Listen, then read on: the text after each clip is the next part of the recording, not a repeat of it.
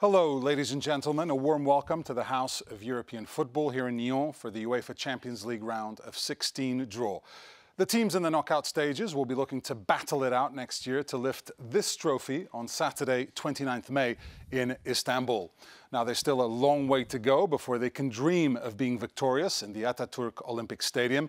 In a few minutes' time, the clubs left in the draw will find out who they will be playing in the round of 16 as they start out in earnest on the road to Istanbul. However, let's take a moment to reflect on some of the amazing achievements we have witnessed over the last couple of months during the group stage. Just a couple of weeks ago, we saw Cristiano Ronaldo score his 750th career goal for club and country against Dynamo Kiev.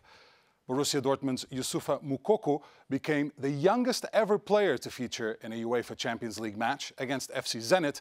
He was aged 16 years and 18 days when he came on the pitch. At the other end of the spectrum, as far as age is concerned, Mircea Lucescu became the oldest manager to ever take charge of a match in the UEFA Champions League on match day 1, aged 75 years and 83 days. We have seen plenty of goals, 289 in 96 games, which averages out to just about 3 goals per match. Current holders Bayern Munich continue their imperious form, netting 18 goals and finished as the leading goal scorers following the conclusion of the group stage. I could go on, but rather than hearing from me, let's have a look back at some of the best moments so far from the teams who have qualified for the round of 16.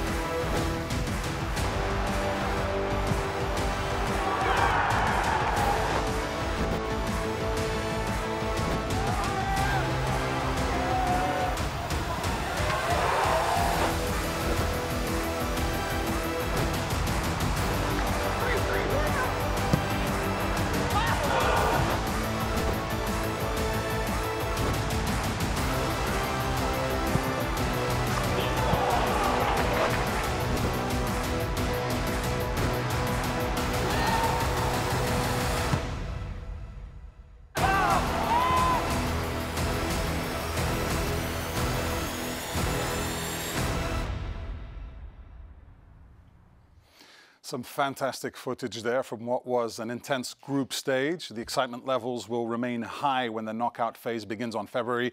We're certain of that. But who will take on who?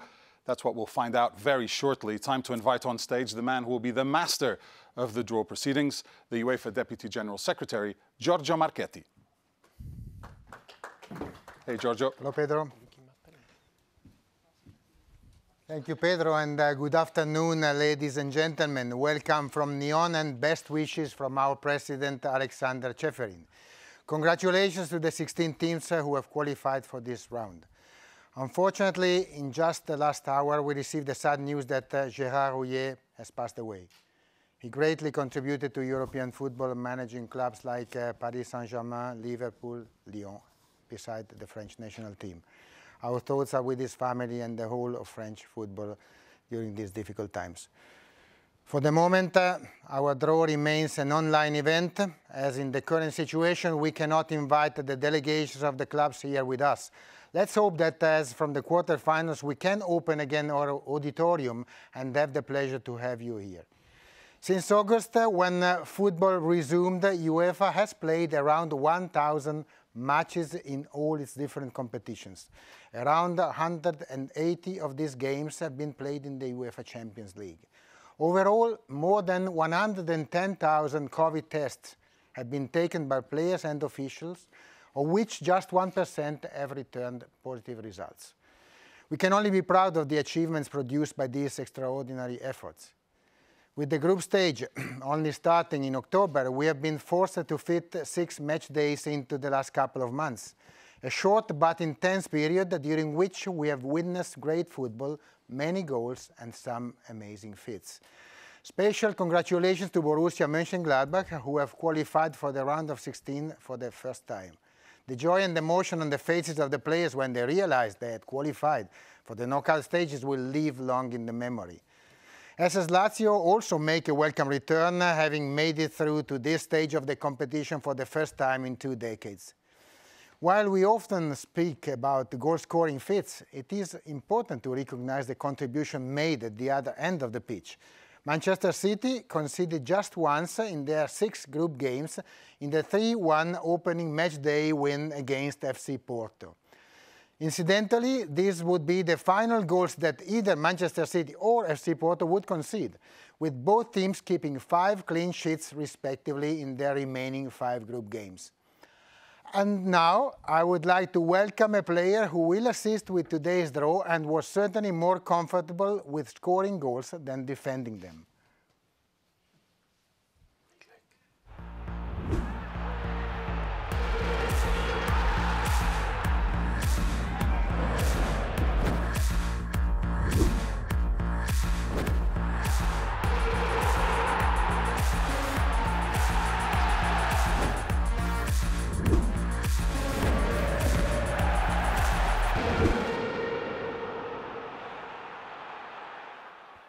Ladies and gentlemen, please welcome on stage the special guest for today's draw, Stéphane Chapuisat.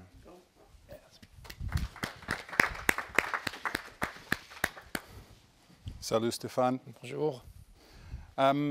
It's been a couple of intense months in the Champions League so far. What are some of the highlights for you from the matches you've watched? J'ai vu beaucoup de bons matchs. C'était dans certains groupes très serrés, mais à la fin, je trouve que les grandes équipes ont passé l'épaule au dernier moment, certains, mais il n'y a pas vraiment pour moi de grosses surprises. So Stéphane said he watched a lot of fantastic games and there was a lot of close competition, but no big surprises. Most of the big teams, even if it was at the last moment, were able to qualify for the next round. Your former team, with whom you won this competition in 1997, Borussia Dortmund, have had some great young players, a lot of youth players in the competition so far. Looking at some of the young crop of young stars across Europe, what are some of them that have stood out for you? Bon, c'est sûr, comme ancien attaquant, j'ai trouvé Haaland très impressionnant. Et depuis qu'il est à Dortmund, je trouve qu'il a fait des sacrés progrès. Il a montré ça au top niveau et je crois que c'est vraiment le joueur qui m'a vraiment beaucoup plu. So Stéphane said that he highlights the fantastic performances of Haaland from Borussia Dortmund, also because he was a striker, also played at Dortmund like Stéphane, but he's really progressing and maturing in European football and in this competition as well. Finally, you know what it takes to win this trophy. German teams are in fine form. Bayern won it last year. They had a great group stage again. 4 German teams progressing to the round of 16. Who do you think can challenge Bayern, or can Bayern be the favourites again to lift the trophy, just like they did in Lisbon? Moi, je pense que Bayern, pour moi, est un très grand favori. Et ils ont gagné l'année passée. Et ils sont vraiment une superbe équipe. Mais c'est clair qu'il y a beaucoup de choses qui peuvent encore se passer. Avec le nombre de matchs, c'est raccourci.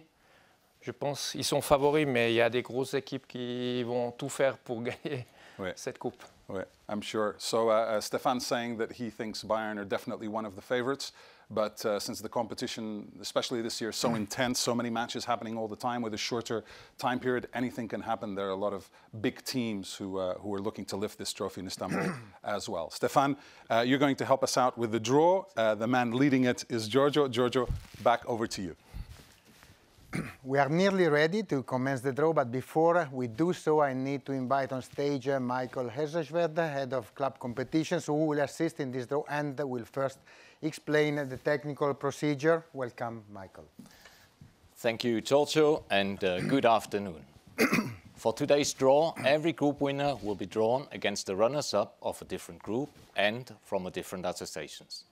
The runners-up play the first leg at home.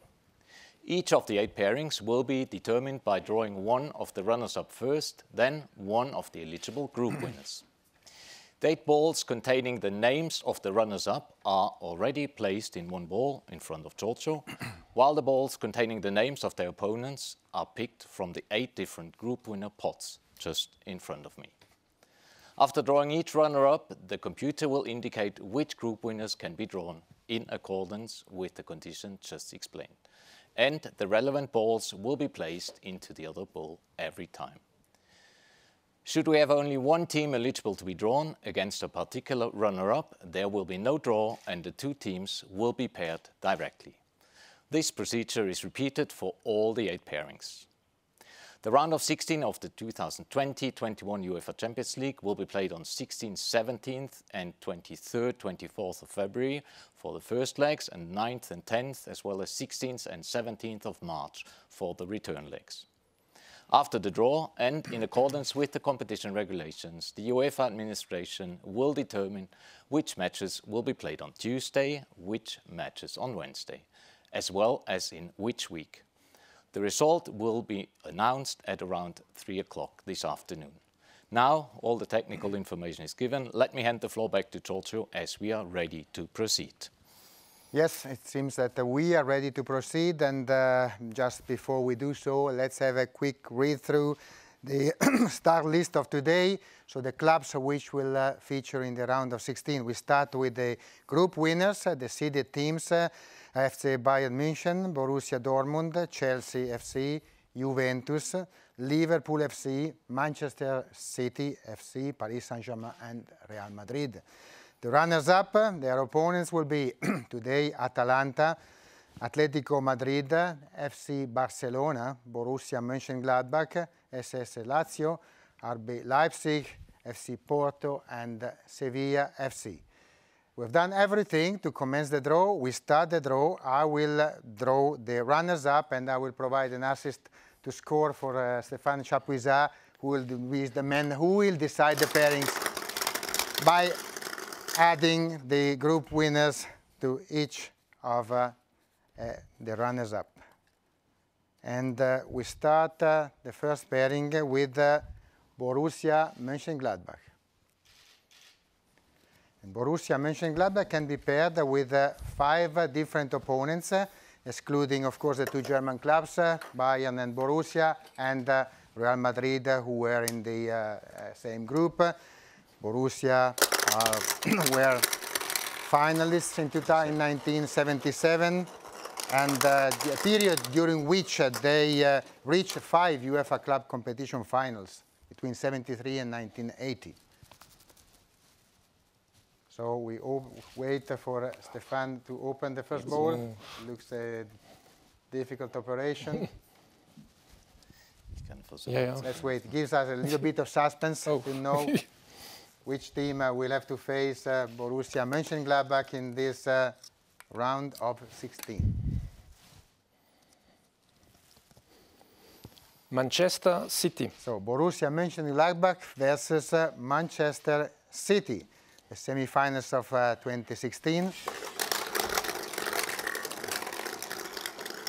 A team which reached the quarter-finals in 5 of the last 6 seasons.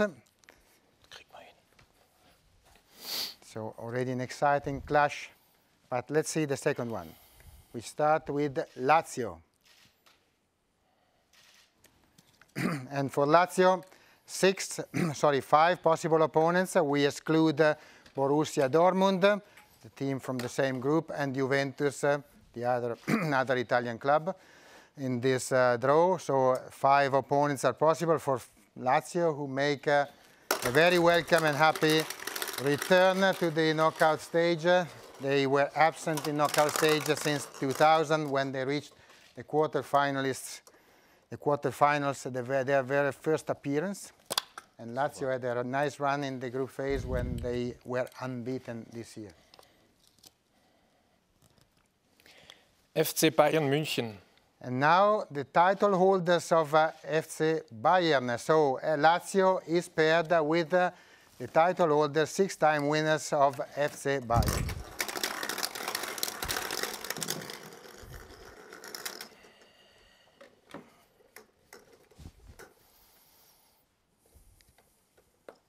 Third pairing, Club Atlético de Madrid. So Atlético de Madrid can also face 5 of the remaining 6 opponents. They cannot, of course, be opposed to Real Madrid. Atlético, 3 times finalists of this competition. The last time was only in 2016, the San Siro final. They are featuring in this round of 16 for the 7th time now in 8 seasons, so they become usual clients of this stage. And their opponents this time will be Chelsea FC. Atlético Madrid versus Chelsea, the winners of 2012.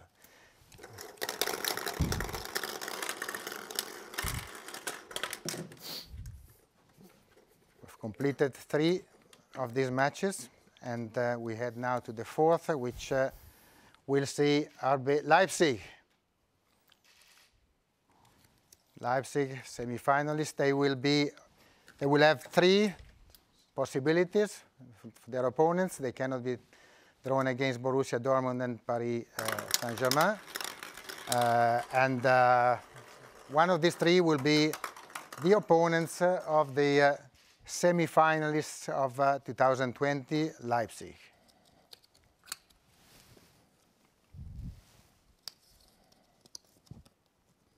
Liverpool. So RB Leipzig are drawn against Liverpool FC, the 6-time winners and the teams with the most titles, European titles in England. No other club in England has won more than 3 titles. So Leipzig versus Liverpool. And now FC Porto.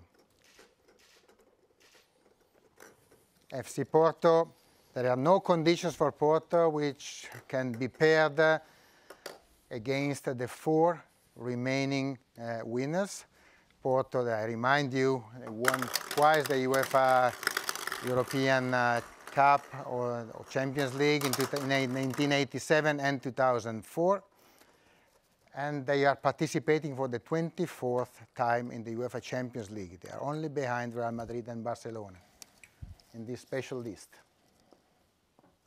Juventus. And Porto will play against Juventus. Juventus is the 5th of the pairings. 2-time winners, Juventus.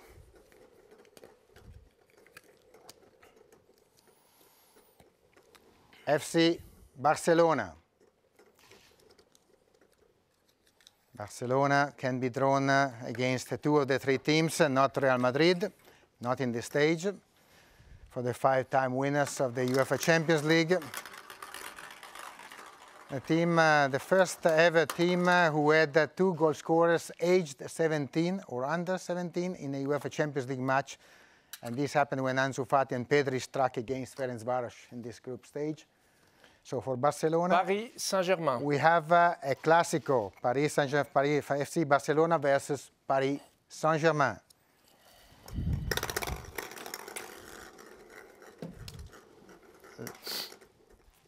To left. The